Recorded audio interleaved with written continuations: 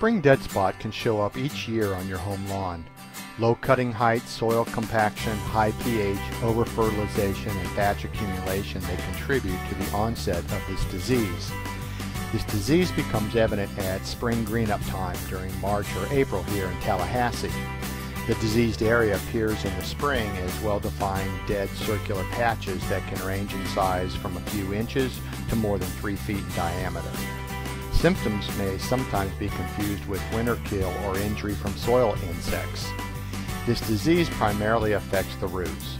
Death of the plants is believed to occur following normal low winter temperatures. The root and stolon of diseased plants develop a dark to black colored rot. Leaves become bleached, gray, and straw colored.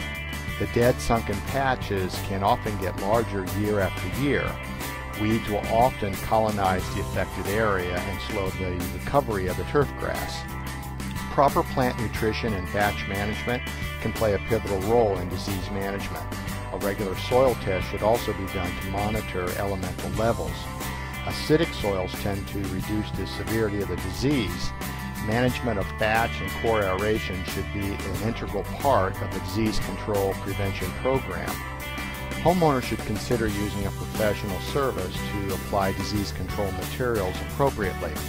Here at TruGreen Tallahassee, we have seen an 80% success rate using our special treatments.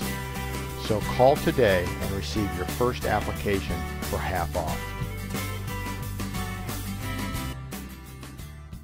Call TruGreen today and get your first application for half off. TruGreen Tallahassee, 850-539-1599, and in Valdosta at 229-244-1511.